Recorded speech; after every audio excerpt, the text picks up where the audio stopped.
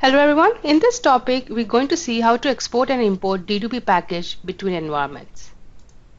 Let's go through the knowledge article on this topic. Using a mid-tier client, log into the development server and access the deploy manager console to create a D2P package. You can export and import the D2P package using any server from the server group. Once the package is created, it's ready to build. Select the Build option under the operation.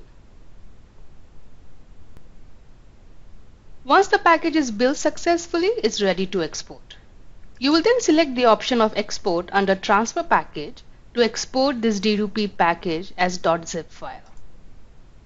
You can view this D2P zip file using the 7-zip utility.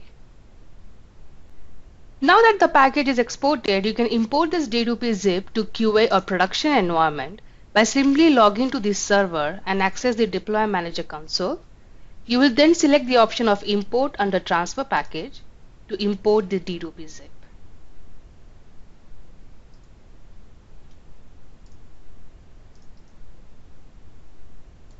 Once the package is imported successfully, it's ready to deploy. Select the option of Deploy under Operation. Once the package is deployed successfully, the status will change as deployed. That's all I have for this topic. Thanks all for watching.